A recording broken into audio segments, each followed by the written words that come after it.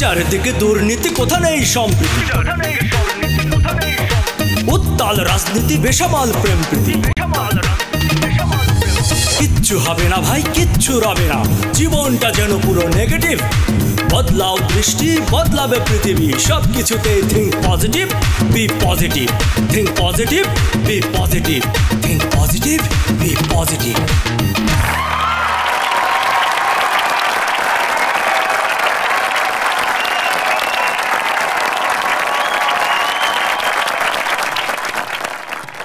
সুপ্রিয় দর্শক মণ্ডলী, আসসালামু আলাইকুম। আমাদের প্রিয় নবী রাসূল করিম হযরত মুহাম্মদ সাল্লাল্লাহু আলাইহি ওয়াসাল্লাম বলেছেন, লোভ, হিংসা ও অহংকার এই তিনটি জিনিস মানুষকে ধ্বংস করে দেয়।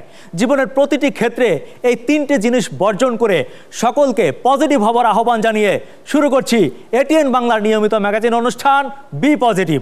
আপনারা যে যেখানে বসে যে প্ল্যাটফর্মে আমাদের অনুষ্ঠান দেখছেন, সকলকে জানাই সাদর আমন্ত্রণ। সিয়াম সাধনার মাস মাহে রমজান। হাদিসে এসেছে আল্লাহ তাআলা এই সময়টিতে ইবলিস শয়তানকে 1 মাসের জন্য বন্দি করে রাখেন কিংবা বেঁধে রাখেন। কিন্তু জনশ্রুতি আছে বা অনেকে মজা করে বলে যে ইবলিস শয়তানকে বেঁধে রাখলেও তার প্রতিনিধিরা রমজান মাসে বাংলাদেশে এসে ডিউটি করে। দাম একবারে পাড়ায় রাখবি, কোনো থেকে কোনো তাকাতাকির কিছু নাই। রমজান মাস যা করার একবারে করে ফেলাবি, কোনো সমস্যা নাই। আপনি যেভাবে কইতাছেন ওইভাবেই কাজ করবো। হয় হয়, মোরা হইনি করবো। মানে কে? আমি শয়তানের প্রতিনিধি। রোজার মাসে না শয়তান বাইন্দা রাখে? তুমি কই থেকে আইছো? হো, আমগো বুইরাটারে তোর বাইন্দা রাখছে না, আমি আসছি আমগো বুইরা শয়তানের পক্ষত্বনের প্রতিনিধি হয়ে বাংলাদেশে আইছি কিছু অসৎ ব্যবসায়ীর মধ্যে এই শয়তানি বুদ্ধি বন্টন করে দেওয়ার জন্য। কিন্তু আমি এখানে আইসে দেখি কিছু কিছু ব্যবসায়ী আমার চাইতে বড় শয়তান। বিশ্বাস না হলেও করে দুইটারে জিজ্ঞাসা করেন। এই আপনি কি করেন? ভাইজান, আমি হইতাছি এই দেশের একজন সৎ ফল ব্যবসায়ী। এই যেমন ধরেন 3 বছর আগে কিছু খেজুর মজুত রাখছিলাম, ওইগুলো এখন বিক্রি করতেছি। পাশাপাশি এই দেশের বিভিন্ন জায়গা থেকে পিজপাও, তরমুজ গাদি গাদি আইনা কেজির দরে খালি বেচে দিতেছি। খালি টাকা টাকা, লাভ আর লাভ। কি করবো ভাইজান? হায় হায়, এটা তো অন্যায়। আপনি মুই এই রোজাকালে রোজা রাখিয়া মোডো মিথ্যা কথা কমু না। মুই চিনি আর এই সবগুলির ভুসির ব্যবসা করি। ওই 300 টন চিনি মজুত রাখিয়া চড়া দামে ব্যস্ত আছি। আর এই সবগুলির ভুসির কথাই কই, ওই 200 টাকা কেজি দামে কিন না, হেই মুই 2000 টাকা দামে কেজি মূল্যে বিক্রি করতেছি। সব তো পাপের কাজ। ভাইজান, কিসের পাপ, কিসের অন্যায়? আমরা তো সারা বছর ব্যবসা করি, আমরা তো লাভ করি না, কেন দামে বিক্রি করি? আর শুধু চাইয়া থাকি কবে রমজান মাস আসবো। রমজান মাস হইতাছে রহমতের মাস, ফজলতের মাস। এই রমজান মাসে আমরা তেমন তো বাড়তি নেই না, শুধু 500 টাকার জিনিস 2000 টাকা নেই, এই আর কি।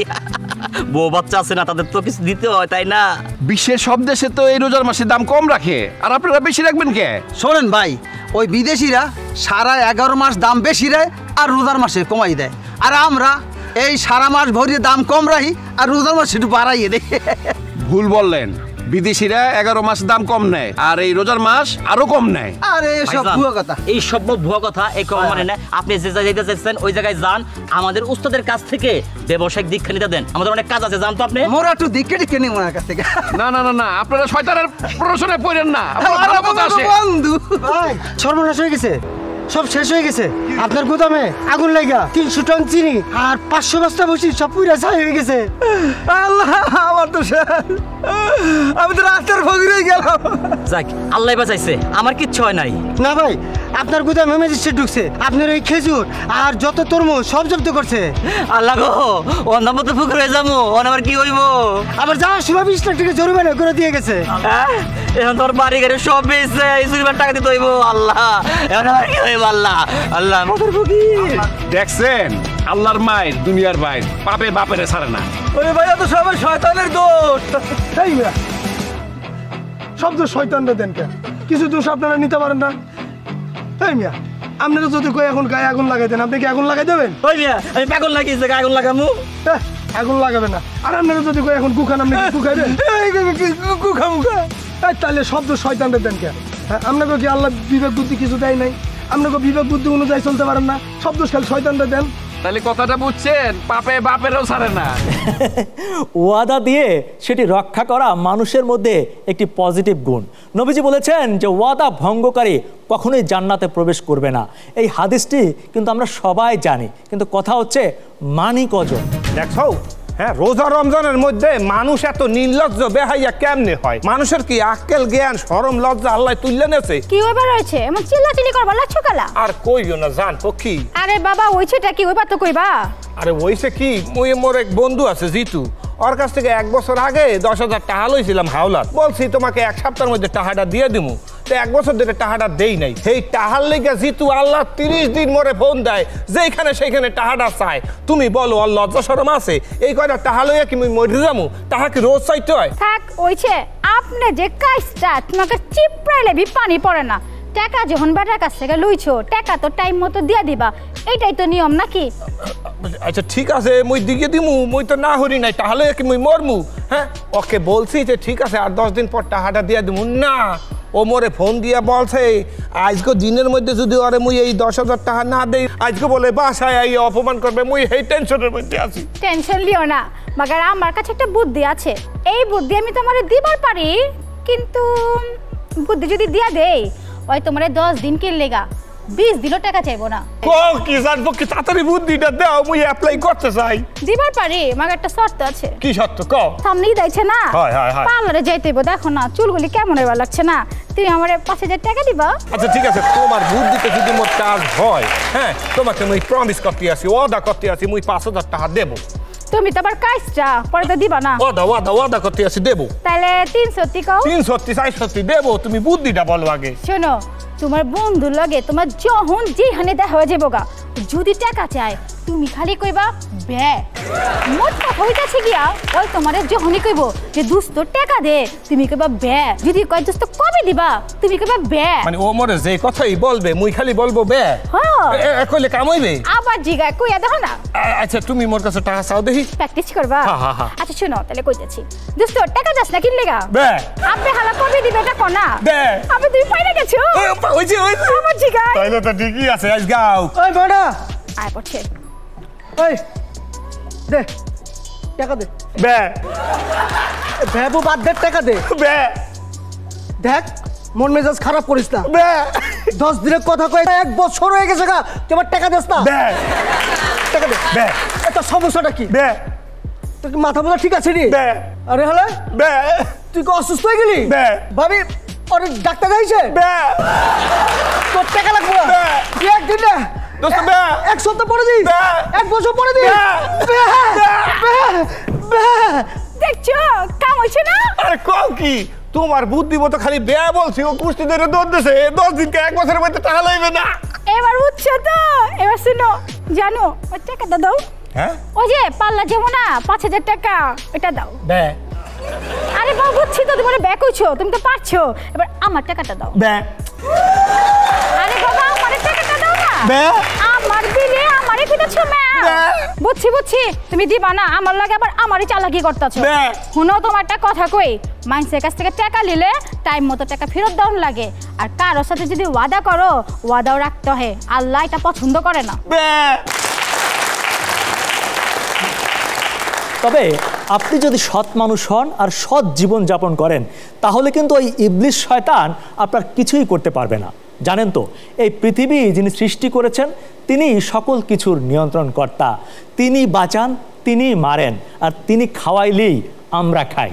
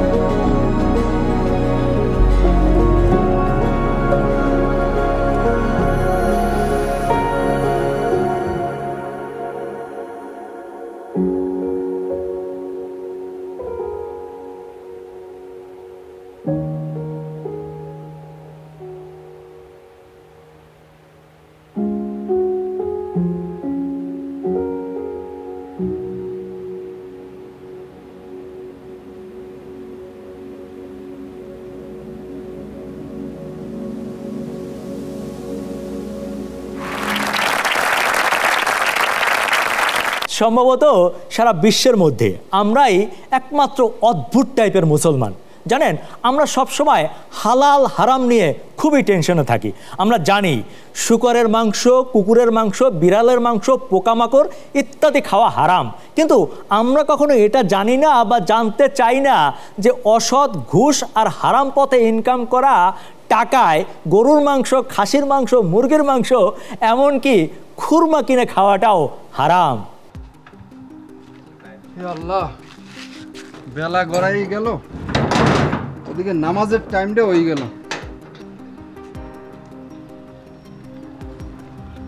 ওই তোরা বাজারে পারছা, আমি ইমাম সাহেবের একটু দাওয়াতটা দিয়ে আহি।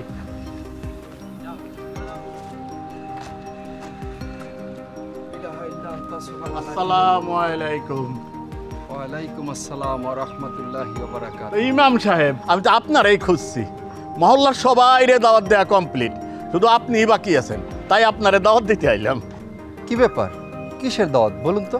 আরে ইমাম সাহেব, আপনি তো জানেন আমি এই এলাকার সভাপতি। এই এলাকার পাবলিক আমারে কত ভালোবাসে। বাস, ট্রাক, দোকানপাট সব জায়গা থেকে এমনি ভালোবাসাই আমারে টাকা দেয়। তাই ভাবলাম এই রমজানে সবাইরে নিয়ে একটা ইফতার পার্টি দিয়ে দেই। আগামীকাল আপনারে দাওয়াত। দেখুন, আমি হারাম খাবার খাই না। আরে ইমাম সাহেব, এখানে কোনো হারাম নাই তো। এই গরুর হালিম, খাসির তেহারি আর মুরগির রোস্ট, এছাড়া কোনো হারাম নাই। আপনার যাই থাকুক, আমি হারাম খাবার খাই না। আরে ইমাম সাহেব, এইগুলা যদি না খান তাইলে ছোলা বোনা, মুড়ি, বুট এইগুলা খাইবেন। আমি বলছি তো আপনাকে, আমি হারাম খাবার খাই না। আরে ভাই, এছাড়াও তো লেবুর শরবত আছে, তারপর দুবাই থেকে আনা মরিয়ম খেজুর আছে, সেইগুলা খাইবেন। ভাই সাহেব, কত করে বলবো আমি হারাম খাবার খাই না? বুঝলাম না মৌলভী সাহেব, এইখানে আপনি হারাম খাবার কই পেইলেন? আমি তো আর শুয়োর, কুকুর, বিড়াল এইগুলা খাওয়াইতেছি না। শোনেন ভাই সাহেব, আপনাকে কে বলেছে শুধু শুয়োর, কুকুর, বিড়াল খাওয়া হারাম? আপনার ইনকাম যদি হয় সুদ, ঘুষ কিংবা অসৎ পথে, ওই টাকা দিয়ে আপনি যা যা কিনবেন সবই হারাম। এমনকি এই টাকা দিয়ে যদি মরিয়ম খেজুরও কেনেন তাও হারাম। আমার বান্ধবী লিজাকে কোনোভাবে খুশি করা যায় না, তো এখন ওর হাজবেন্ড ওকে একটা মোবাইল কিনে দিছে। তো এখন মোবাইলটা নিয়ে হাজবেন্ডের কাছে বলতেছে, কি মোবাইল কিনে দিছো? ওইটা কোনো কাজ করা যায় না, কিচ্ছু করা যায় না, একটু ভালো লাগে না। ওর জামাই বলতেছে, আরে রাখো, তোমাদের মেয়ে মানুষের এই একটা স্বভাব, তোমাদেরকে কোনো কিছু দিয়ে খুশি করা যায় না। আমাদের ছেলে মানুষদেরকে দেখো, মেয়ে মানুষ দেখলে খুশি হয়ে যায়। আমাদের সাইফুল ভাইয়ের বন্ধু মন খারাপ করে বসে আছে। এখন সাইফুল ভাইয়ের সাথে বন্ধুর মাথায় হাত রেখে বলতেছে, কিরে দোস্ত, মন খারাপ কেন? আরে দোস্ত কইস না, আমার মুরগিটারে না খুঁজে পাইতেছি না। সাইফুল ভাই বলে, কি রে মুরগি খুঁজে পাইতেছিস না? তোর এই তো মন খারাপ, আমার তো গার্লফ্রেন্ড চলে গেছে, তারপরে তো আমি মন খারাপ করি নাই। এবার ওনার বন্ধু উইটা সাইফুল ভাই এক থাপ্পড় দিয়ে বললো, তোর গার্লফ্রেন্ডকে ডিম দিত, আমার মুরগি ডিম দিত, এই ডিম বেচা কিন্তু আমি 2টা গার্লফ্রেন্ড পালতাম।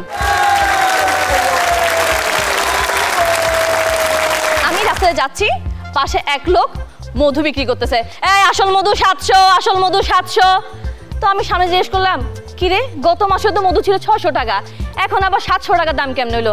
ভাইয়া মধুর দাম 700 টাকা কেন? গত মাসে না 600 ছিল? আরে বোন, বাড়বে না, চিনির দাম বাড়ছে না।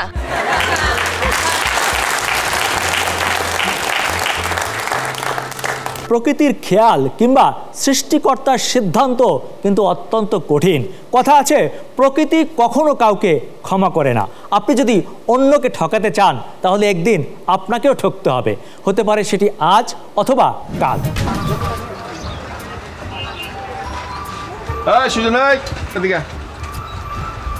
কি হয়েছে ভাইয়া? সারাদিন এরকম টই টই করে ঘুরলে হইব? ভাইজান, আমার একটা জরুরি কাজ আছে। তোমার কি কাজ আছে জানি, তুমি দোকানে বহ, আমি একটু বাইক যাইতাছি আর আইতাছি। কিন্তু ভাইয়া, কোনো কিন্তু নাই, ঠিক মতো দোকানে বলবি, দোকান একটু বন্ধ করবি না, সারার যেন না নামে। যাব। আচ্ছা ঠিক আছে। এই মিস্ত্রি সাহেব, এই যে এখানে ময়লা কিনে রয়েছে, এগুলো তো পরিষ্কার করতে হইব। আচ্ছা, কইটা আপনি ইয়া করেন।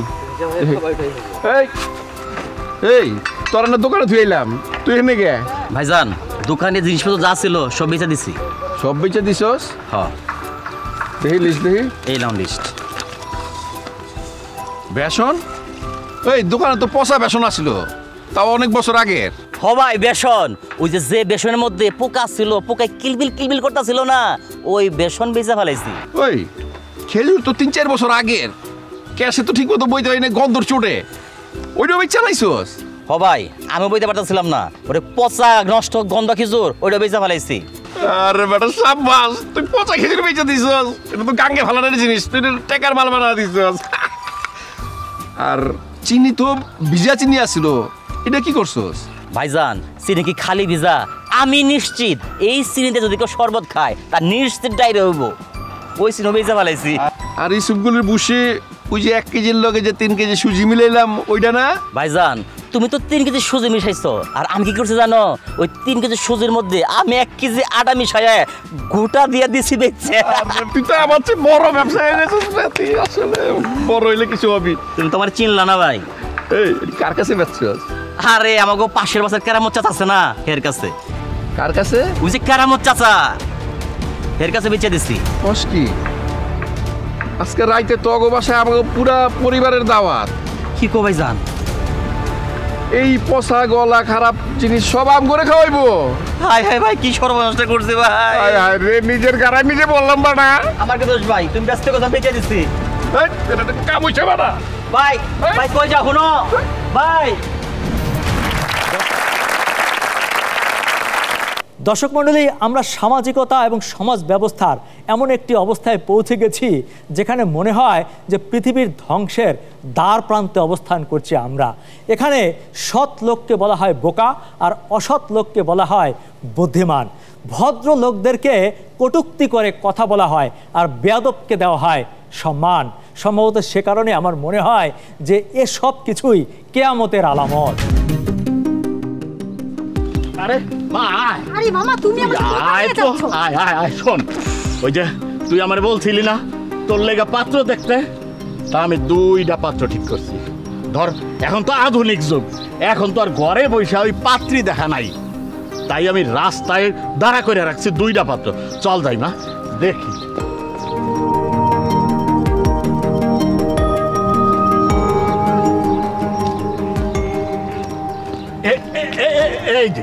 এই যে মামা, এই পাত্র 2জন।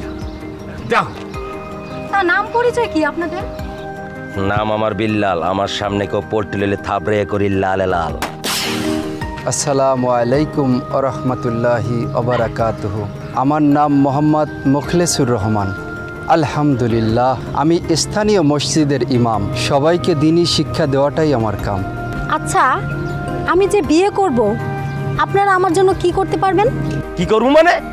পুরো মহল্লাই তো তোমার, এলাকা যে তোমাকে দেখবো সালাম দিব। আমি আপনাকে দিনের পথে চলা, পর্দায় থাকা শেখাবো এবং আখিরাত সম্পর্কেও ধারণা দেব। এমন এক জীবন দেব যাতে আপনি ইহকাল পরকালে শান্তি খুঁজে পাবেন।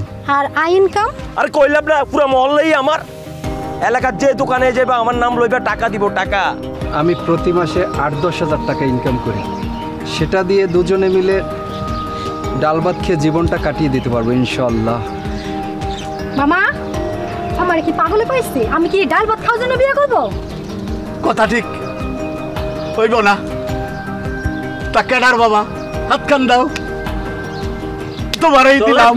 চলো চলেন, আসেন। মানুষের ইমান যখন দুর্বল হয় তখন সব কিছুই হয়ে যায় সিজনাল। তাই তো আমরা এখন সমাজে দেখি সিজনাল ইমানদার, সিজনাল ব্যবসায়ী, আর কিছু কিছু ক্ষেত্রে সিজনাল ভিক্ষুক। আমি মুসলমান করি আমি নিবেদন, এ দুনিয়া সরকার হবে কিছু রাবে না, একটা টাকা দিয়া যান, আমি গরিবের ইনসান, আখিরাতে সোয়া পাইবেন আসমানের সমান, একটা টাকা। আসসালামু আলাইকুম চাচা। ওয়ালাইকুম আসসালাম। কিছু কইবেন? বেশিক্ষণ সময় নিয়েন না, আমার আবার এই জায়গাটায় থাকতে হইব, বুঝেন নাই? এখন হলো ব্যবসার সময়। জি চাচা, যে আমরা নিয়োগ করছিলাম যে এই রমজান উপলক্ষে আজকে ইফতারের পরে একটু ফকির খাওয়াবো, এই জন্য আপনি যদি আমাদের সাথে যাইতেন আমার খুব ভালো লাগতো। আজকে রাতটা আপনি আমার সাথে ডাল ভাত খাবেন। আমার তো কিছু কন্ডিশন আছে আপনার সাথে যে যাবো আমি। কন্ডিশন? ইংলিশ বোঝে না, বাংলায় বলতে হবে। আমার কিছু শর্ত আছে। শর্ত? আচ্ছা আচ্ছা। আমার পয়লা শর্ত হইল গিয়া, আপনি আবার নিবেন কিসে? কেন, হাইটা যাইবেন? হাইটা ইম্পসিবল, ইম্পসিবল। আমি হাইটা যাব না, আমাকে নিতে হলে গাড়ি দিয়ে নিয়ে যেতে হবে। অবশ্যই গাড়িটার মধ্যে এসি থাকতে হবে। কিন্তু আমার গাড়িতে তো এসি নাই। এবার আমার দ্বিতীয় কন্ডিশন শোনেন। দ্বিতীয় কন্ডিশন হচ্ছে আপনি আমারে খাওয়াবেন কোন জায়গায়? কেন? আমার বাড়ির গ্যারেজে বসাবো। ইম্পসিবল, আমি তো গ্যারেজে বসবো না। আপনি আমাকে বসাতে হলে আপনার ডাইনিং টেবিলে বসাবেন এবং ওই রুমে এসি থাকতে হবে। কিন্তু আমার বাসায় তো এসি নাই। এসি নাই, সমস্যা নাই তো, ভাবি বাতাস করবে আমাকে। আচ্ছা, এবার আপনার 3 নম্বর কন্ডিশনটা বলেন শুনি। 3 নম্বর কন্ডিশন হইতাছে গিয়া আপনি আমারে খাওয়াবেন কি? কি রান্না করবা? কি রান্না করেছি? গরুর মাংস, ডাল, একটা সবজি। গরুর মাংস, ডাল, সবজি। এক মিনিট। ও, এটা তো 4G, 5Gটা বের করি। হ্যাঁ,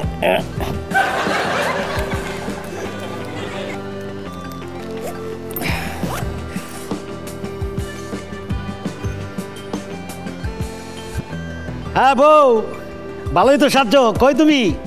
আমি তো পার্লারে গেছিলাম। এই অল্প দামের পার্লারে গেছো নাকি আবার? আরে না, অল্প দামে যেমুকে দেখতে পাবো না আমি বউটা কার। রাঁধছো কি? কেন, গরুর কালাবো না? গরুর কালাবি না আর কি? ওই যে 10টা ইলিশ মাছ আনছিল না, একটা ইলিশ মাছ রে আমি পেঁয়াজ দিয়ে পেঁয়াজু করছি। আর কি রাঁধছো? রুই মাছের মাথা দিয়া মুড়ি ঘন্ট। তোমার লেখা পায়েসও বানাইছি। ও পায়েস, আমি আয়েস করে খাবো। আচ্ছা ঠিক আছে, শোনো, একটু সাবধানে যাইবা। এই আশেপাশে তো বদলোকের অভাব নাই, বুঝছো? আচ্ছা ঠিক আছে, রাখি। আচ্ছা, দেখছেন আমার বাসায় কি রান্না হয়েছে? বুঝছি, আপনার আমাদের সাথে যাওয়ার দরকার নেই। চলো। আইসে আমার ডাইল ভাত দিয়ে ভাত খাই। দাঁড়াও, একটা ফোন আছে। ফোন দিল কেটা আবার? এই বৌদি আবার ফোন দিছে। আরে কি যে হইলো, বারবার ফোন দেয় বউ। হ্যাঁ, কিছে আবার? কিছে ফোন দিলা কি লিগা? আরে সর্বনাশ হয়ে গেছে গা তো। কি সর্বনাশ? তোমার লেগা যে কালা ভুনা করছিলাম গরুর, আর হলো যে ইলিশ মাছ ছিল তো পেঁয়াজু করা, ওরি তো সব কুত্তা খাওয়া ফেলাইছে। হ্যাঁ, কও কি? অনেকটা কাম করো, তুমি কোন অনেক কিছু খাওয়া লও, আমি বিদে কোন বাইর থেকে কি খাইতে পারি। আচ্ছা আচ্ছা আচ্ছা, ঠিক আছে। আসো তো ভাই, কথা কইতেছি, পরে কথা। আচ্ছা ঠিক আছে, ঠিক আছে। জি জি ভাই। আচ্ছা ঠিক আছে, তাহলে ওই কথাই রইলো, পাঠাই দিন। আচ্ছা ঠিক আছে, বলেন। ভাই, আপনি আমার শখ করে নিয়ে যেতে চাচ্ছেন আপনার বাসায়, চলেন যাই, দাওয়াটা খেয়েই। কিন্তু সমস্যা তো আছে। সমস্যা হলো আমার বাসায় যাইতে হলে তো আপনারে হাইটা যাইতে হইব। আরে আমি ভিক্ষা করি, গুলিস্তান থেকে মতিঝিল যাই, মতিঝিল থেকে সাদরঘাট যাই, কত জায়গায় যাই, আমি তো হাইটেই যাই। আমি আবার কি, হ্যাঁ, হাইটেই তো যাবো। কিন্তু সমস্যা তো আরো আছে। কি সমস্যা? আপনার তো খাইতে হবে আমার গ্যারেজে বসা। গ্যারেজে? আরে গ্যারেজেই তো খাবো, আমি সবসময় ফুটপাতে বইয়া খাই, আবার যে পারি হে নেই বইয়া খাই, আমার তো কোনো সমস্যা নাই। আপনি যদি কোন বাথরুমের কোনায় বইয়া খাইতে, তাও আমি খাবো। আমার তো বাসায় এসিও নাই। এসি? আমি ডাইনার দেখাবো, আর মামা দিয়ে আমার নিজের বাতাস নিজে করবো। আবার এসি গিয়ে, হ্যাঁ, ফকিরের আবার এসি গিয়ে। আমার বাসাতে তো আপনাকে ডাল দিয়ে ভাত খেতে হবে। আরে ডাইল তো আমার ফেভারিট খাবার, আমি 1 মাস ধরে ডাইল চোখেই দেখি না, ডাইল দিয়ে খাবো, এটা তো একটা খুশির ব্যাপার। কিন্তু তারপরেও আমার বাসায় আপনারে নেব না। কেন ভাই? তার কারণ হলো আপনি না করার পরে আমি এই মাত্র 10 জন এতিমের দাওয়াত করছি, এবং এই 10 জন এতিম আমার বাসার খাবারের আইটেম শুনে মহা খুশি হয়েছে। তা করে দাওয়াত দিয়ে খাওয়াইলে তারা খুশি হইব, আমার সোয়াব হইব, এবং আমার আত্মাটাও শান্তি পাইব। এই আপনার মতো সিজনাল ফকির আর লোভী ফকির এরকম না খায় মরা উচিত। জায়গা ভাই ভাই ভাই, আপনি এতিমের লাগে আবার দূর মিয়া জায়গা। ভাই ভাই, এতিমের লাগে ভাই, ভাই চলো ভাই। দর্শক মণ্ডলী, আপনি যে এত কষ্ট করে টাকা আয় করছেন, আপনি যে এত দামি দামি ফ্ল্যাটে থাকেন, দামি গাড়িতে চড়েন, কোটি কোটি টাকা দিয়ে ইমারত করেন, আপনি কি জানেন কোনো কিছুই আপনার সঙ্গে যাবে না? পরপারে আপনি কিছুই নিয়ে যেতে পারবেন না, শুধুমাত্র ভালো কাজ আর ইবাদত বন্দিগি ছাড়া। হ্যাঁ, এটাই সত্য এবং এটাই অবধারিত। তাই যদি হয়, তাহলে কি আমরা সবাই মিলে পারি না আমাদের ইহকাল এবং পরকালের শান্তির জন্য, মানুষের জন্য কাজ করতে, একটু পজিটিভ হতে? সকলের কাছে এই প্রশ্ন রেখে আজকের মতো বিদায় নিচ্ছি। আপনারা যে যেখানে আছেন ভালো থাকবেন, সুস্থ থাকবেন, নিরাপদে থাকবেন। শুভরাত্রি।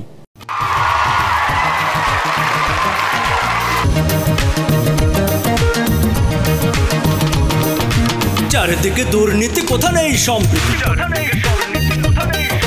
উত্তাল রাজনীতি, বেসামাল প্রেম প্রীতি, কিচ্ছু হবে না ভাই, কিচ্ছু রবে না, জীবনটা যেন পুরো নেগেটিভ।